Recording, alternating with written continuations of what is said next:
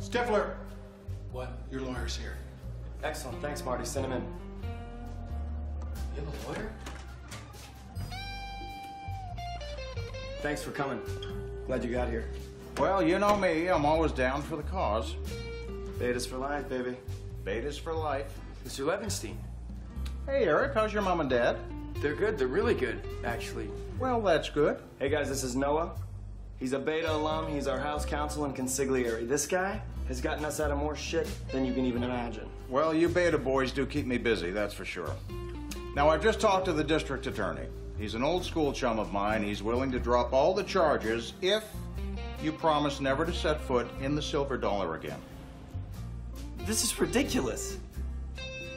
Where am I gonna have Sunday brunch? Oh, look, I know you're upset. They do have a great omelet bar, that's for sure, but you're just gonna have to give it up. No, we can't. These geeks are messing with the Beta way of life. You want to step inside, Noah? Oh, it's open? Oh, yeah. Oh, thanks, Marty.